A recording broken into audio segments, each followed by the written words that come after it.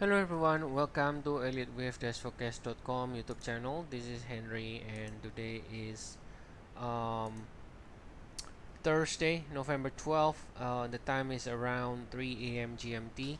So here we are looking at the chart of the US dollar yen. It's a 45 minutes chart. It's a short-term one. We can see right here we ended B with B right here at 103.1, and that means we are currently in the wave C in the minor degree, okay, to the upside, and we can see the wave C should be subdivided into 5 waves, and we will be looking to end with one of C, right, in the minute degree. So we will be looking to finish with one of C very soon, and then from there we can get a pullback in the form of 3 waves pullback to correct this entire 5 waves rally, okay, before the next leg higher again afterwards, right? So for now, the way we see in the market now is trading with a risk appetite or risk on mode. I mean, in the company we call it the indices dynamic, in which you see both the US dollar yen and the indices, they can trade or rally higher together.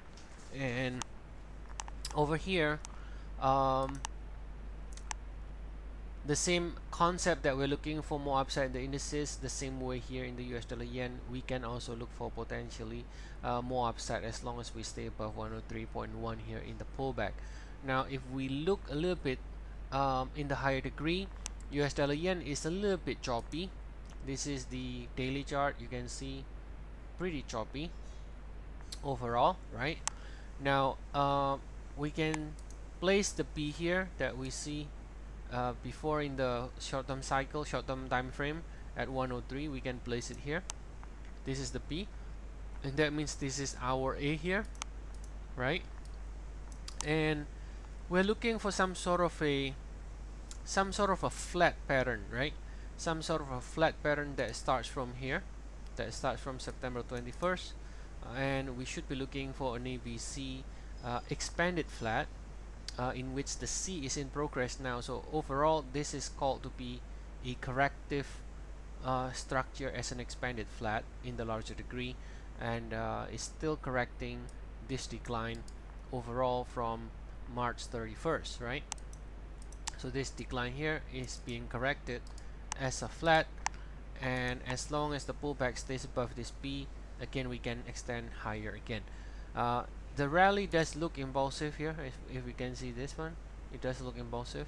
So alternate, let's say if we don't get another extension higher, because I can also draw a trend line here, we are kind of bumping into this trend line here. Now if we don't break above the trend line and starts to completely reverse for any reason, then we could potentially call this as a running flat. A running flat means the C leg does not break above the previous A leg. Expanded flat, it will break, but if it in a running flat, we can have a flat like this ending C here and then starts to turn lower, right? So that will be sort of the alternate, but other than that, this rally looks impulsive, and therefore as long as the pullback stays above 103 now in the US dollar yen, we could see further upside again over here. Alright, so that's the update here. Now this last push higher in the shorter cycle is not very important. It may or may not happen, right? It may or may not happen. Now I mean, you can always try to label it like this if you have to, let's say calling it completed and then already starting the wave 2. So that last push higher here is not very important, but the idea is that the whole entire rally looks impulsive, similar to the indices, and as long as the pullback stays above 103.1, you can see further upside in the US dollar yen. Okay, so hope this is clear, and as always, if you want to check our service or look for further updates on the US dollar yen or other forex pairs, indices, commodities, feel free to try our service. We have 14 days free trial, and the link is provided in the description of the video below. So I'll see you all again tomorrow, and have a nice day everyone.